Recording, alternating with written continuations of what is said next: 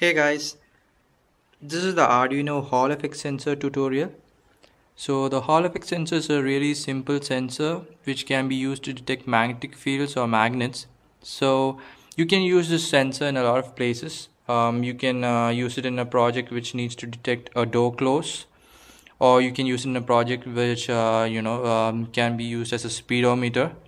So the basic working of the sensor is that it gives out an output signal whenever a magnet is brought close to it.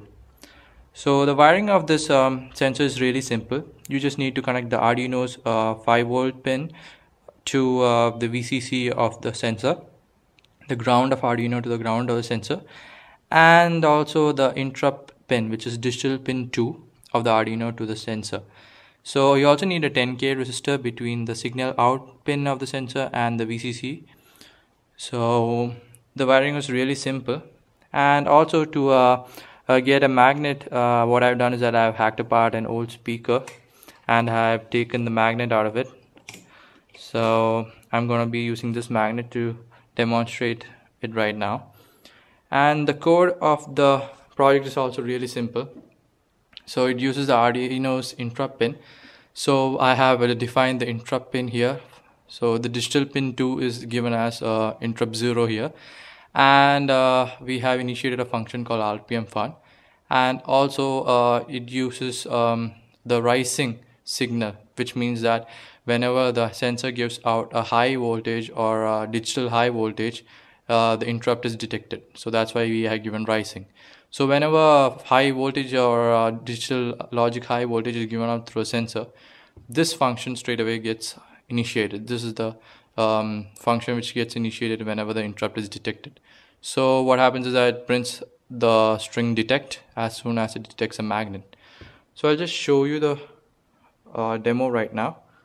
So I'll just open up the serial monitor.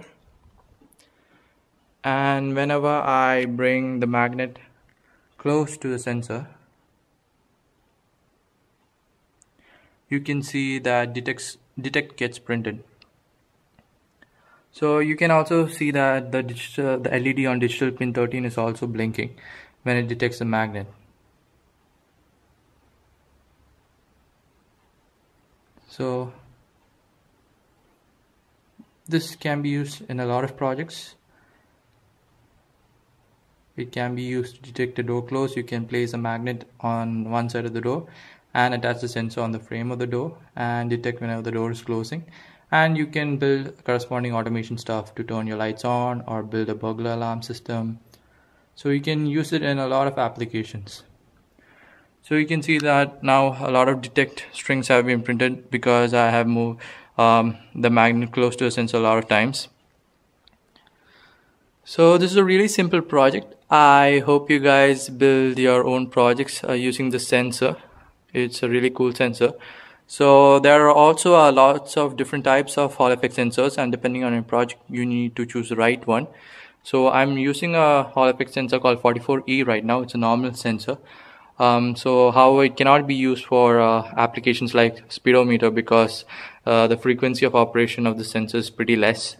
So I suggest you go through the tutorial I have posted to show to find out which Hall Effect sensor is suitable for your project, if it is for a speedometer or if it's for a home automation thing. And depending on that, you need to buy that. So speedometers normally require high frequency Hall Effect sensors. So it's listed on the tutorial. Just check it out. So I hope you build cool stuff using the sensor and have fun.